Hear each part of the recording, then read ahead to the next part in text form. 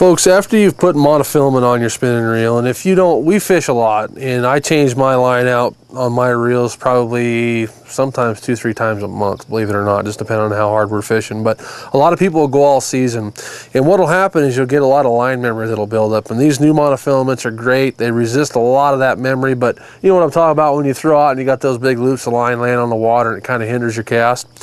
What I learned as a kid growing up, back when the spinning lines or the monofilaments weren't as good with the memory resistance as they are now, what I would do before I went fishing is I'd take my spool off like this while I was, say, getting the boat tied up or something like that, getting ready. I'd pop my spool off, and then what I'd do is go in and grab a cup of hot water. I'm going to go grab a cup of hot water and show you this. All right, folks, now what you do, I've had a lot of people get worried saying, oh, if you get it too hot, it's going to break the line down. Guys, I'm not boiling water. I'm not boiling water. All I'm doing is just running the water out of the tap. This is probably, this water here, you're probably looking around 110 degrees or so. And all we're going to do is just fill a cup up like so, enough to cover that spool.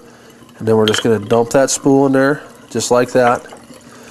And while we're getting the boat hooked up and getting our stuff ready, we're going to let that thing soak. Now, don't forget it when you head down the road. Don't forget your spools there. But what that'll do, that hot water will take and soften that line up. It does not hurt it, and it makes it so when you cast it out, it has no memory. It's nice and limp. Give that a try sometime.